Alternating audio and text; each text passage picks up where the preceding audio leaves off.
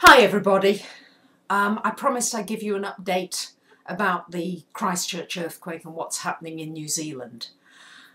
Well, our Prime Minister yesterday declared the country as being in a state of emergency, and it certainly is. What's happening now in Christchurch is extremely serious. It's a real tragedy. The death toll is going up all the time. There are at least 300 people, over 300 people still missing, and the schools are closed till further notice. The business district is closed till further notice.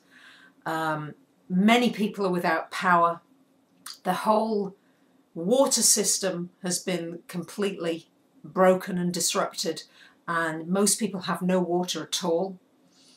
The roads are in trouble in many areas, and getting from one side of Christchurch to another is taking hours and hours and hours. So people are getting dehydrated. They can't get the water that they need. It's taking so long.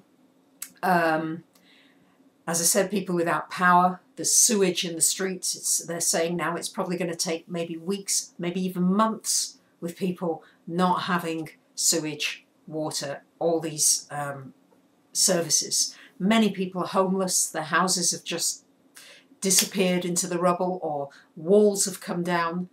I haven't heard of anybody who hasn't had some kind of damage this time round. That last earthquake in September is nothing compared to this. This one has really hit people. We're a small country, so everybody kind of knows each other here. We're deeply connected. So the whole country is really reeling in shock here. The hospitals are absolutely stretched beyond capacity.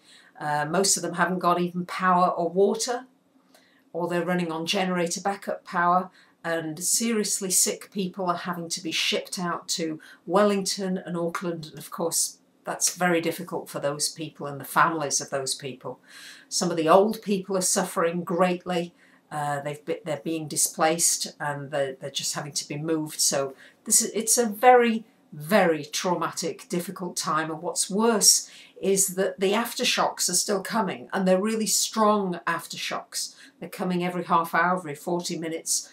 Really strong aftershocks. People just don't feel safe anywhere.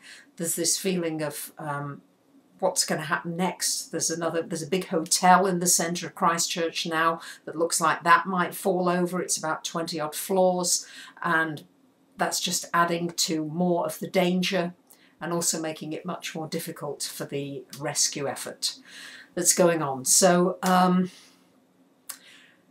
please, if you can, the people of Christchurch, people of New Zealand greatly need your help right now. And if you are able to donate some money, the Salvation Army or the Red Cross are the two main websites. They have earthquake appeals. If you are able to donate, boy, we really need it right now and would greatly appreciate it.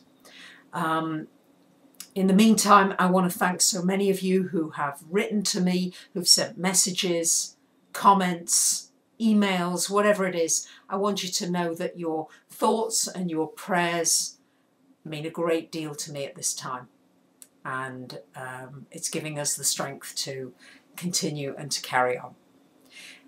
Thank you, all of you, again, and I will try to keep you updated best I can. Bye for now.